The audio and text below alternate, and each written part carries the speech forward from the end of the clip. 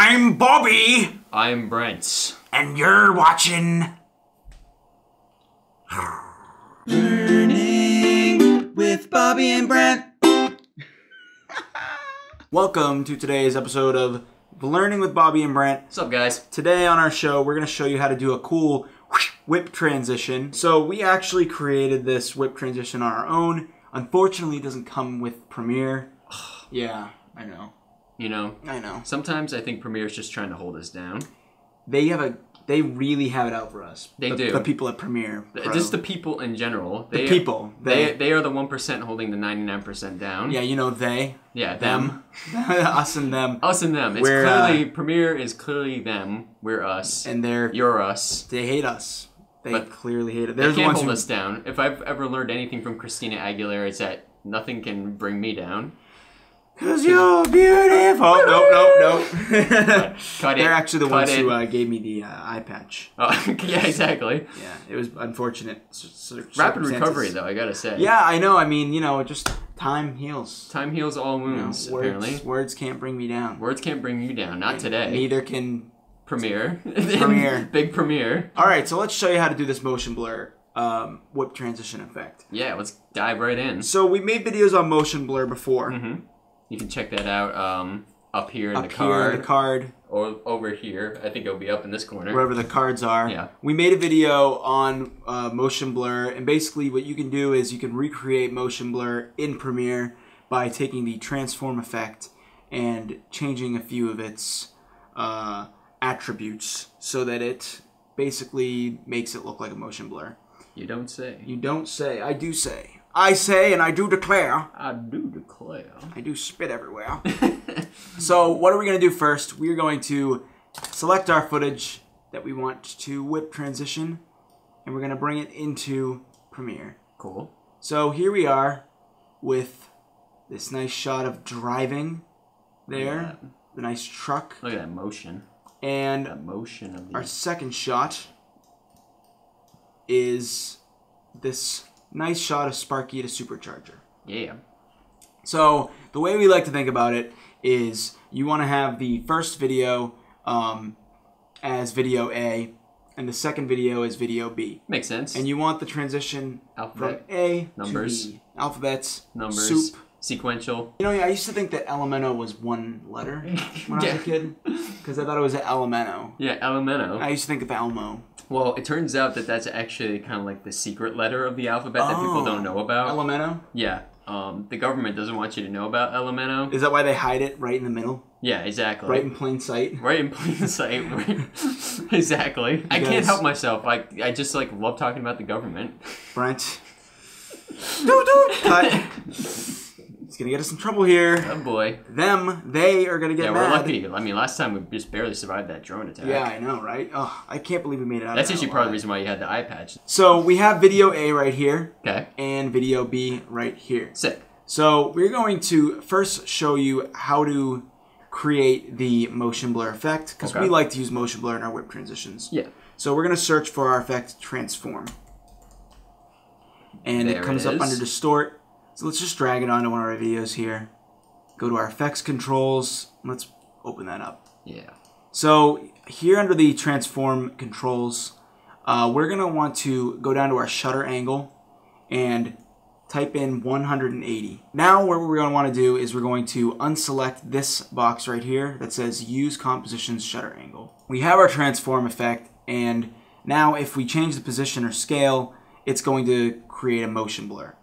So what we're going to want to do is we're going to want to create the position changes within the transform effect to create that cool motion blur. Like it's whipping past your face. Exactly. Like do this in front of your face and look at what your hand looks like. You want it to look like that in your video. So it's going to look really organic. It's going to look beautiful. We're going to select our position stopwatch here and create a keyframe. We're going to want this video to whip out to the right, and we're going to want video B to whip in from the left. So we've created our keyframe here, and now we're going to go. This is a very important part. We're going to listen up. If you stop paying attention, focus up right now. This is crazy right now. Focus. What have you been doing in this entire time? Pay attention. Class. Okay, so we're going to want to go to the end of this video. Okay. And now this is very important. When doing a whip transition, you want to make sure that everything lines up perfectly. Yep. So in order to remember how we want the second transition to start, we're going to hit the shift button. Okay. And we're going to hit the left arrow twice. So what that's going to do is it's going to set us back 10 frames. Okay, so the shift click does 5 frames each. Yeah, each shift click is 5-frame jump. Nice. If you just click the arrow by itself, that's 1 frame. Okay. And so we're basically 10 frames back from the end of this clip now. Awesome. And we want this to be the point where it starts to transition out. Cool. So we're going to drag our first keyframe there, and then we're going to go to the end of the video. And for some reason in Premiere, you can't see the last frame while editing. So you're going to want to create the keyframe earlier on in the timeline, and then we'll drag it later. We'll scoot it over. So we're going to want to take our position here, and we're going to drag it to the right by selecting the text and dragging it. And we're going to drag it to basically the point where the video is no longer on screen. So we're going to go to our first keyframe here, and we're going to right-click. We're going to go to Temporal Interpolation, or Interpolation. Yeah, you interpret how to interpolation to interpolate. You got it. It was good. It was worth doing the joke over again. Yeah, I stopped recording. We had to redo the joke. Yeah. But it's worth it. So we're going to go into our Temporal Interpolation, and we're going to go down to Ease Out. And what that's going to do, if you haven't seen our videos about easing in and easing out, card. You get another card up here. Wherever. I think it's actually here. Our screen is flipped on the camera right now, so everything is all messed up. We don't know where it is, but up you is can down, see it. left is right, right is wrong. Yeah, you know. Brent is Bobby, Bobby is Brent. Yes. So basically, we made a video about that. You can check it out there. It's going to take the video and it's going to ease into a transition here. All right. Or ease out. Ease out of a transition here. Sort of like easing out for the takeoff, and you can ease in for the landing. Sort of like a plane. It's like a plane. It's like a plane. I like that analogy. That's a good one. Yeah. So now we're going to take our keyframe and we're going to drag it to the very end of the clip there so that everything is lined up perfectly. Let's check it out. Okay. Nice. There it is. So it does a nice whoosh there. So now what we're going to want to do is we're going to want the video B to whip in from the left, basically matching this transition right here. Makes sense. So we're going to do something very similar. So right now we're going to click our transform effect that we created, and we're going to Command C, copy it, and we're going to click on video B, and we're going to paste it there in video B. So now let's delete those keyframes because we don't want the same ones. Yeah, we really just want the motion blur effect that we created in Transform. Yeah. That's the only part that's important right now. Yeah, we don't really need all those keyframes. We just want the effect. So let's go to the beginning of this video. And now, if you remember a little earlier, we hit shift arrow twice to the left. So now what we're going to do is we're going to do the same thing, but we're going to do shift right arrow. So we're going to hit shift and we're going to do right arrow twice, and that'll bring us 10 frames into this video.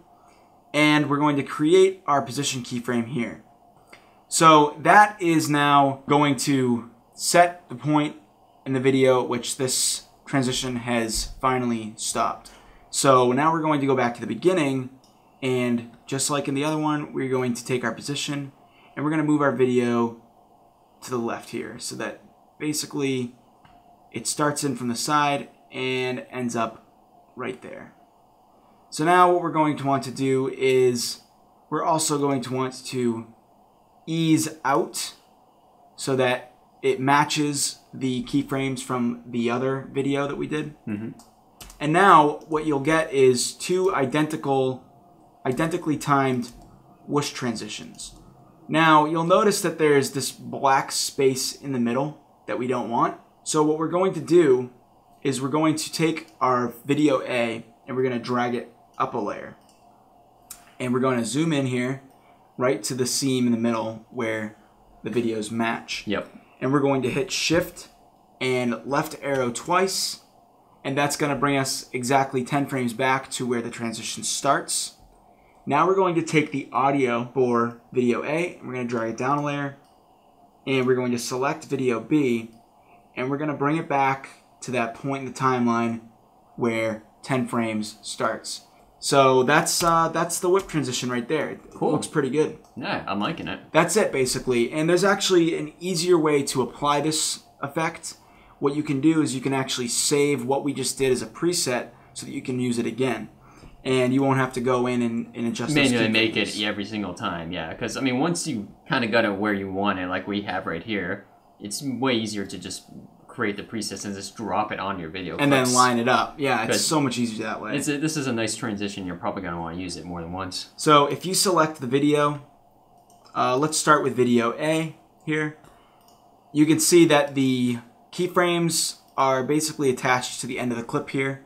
So we're going to right click on our transform effect. We're going to click Save Preset. And we're going to call it Whip A. We've already saved it in our presets, so we're not actually going to click OK. This is just for you. But what you'll want to do is label it as Whip A so that you know that it's for the first video in the transition. And what you're going to want to click Anchor to Outpoint. And what that's going to do is it's basically going to anchor the keyframes to the very end of the video so that at the end of your video, the transition is going to whip out. Cool. So anchor to outpoint and OK. We're going to click cancel because we already have it.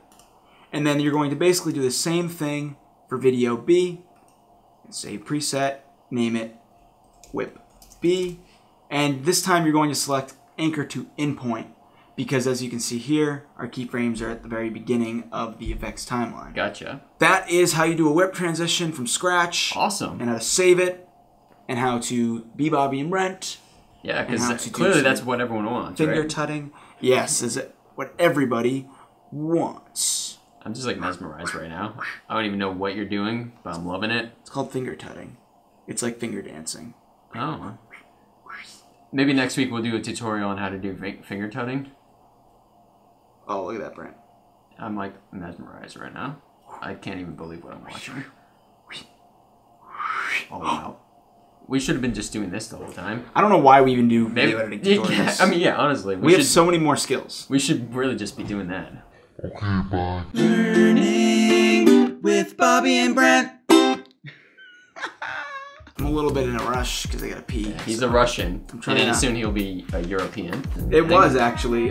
They hit me in the eye with the drones. They being Jeff Bezos from Amazon. Well, we can't say who they are. Oh, sorry. We don't know their names. We're actually gonna bleep that. Jeff Bezos is a puppet. Yeah, that's gonna Trust get us. bleeped too. All you know is someone's a puppet. All you're gonna hear is beep beep beep beep beep beep. This entire episode is redacted. Just hey guys, I'm Bobby. do not watch the rest of the video. I think some of the people who watch our channel will probably be happy about that.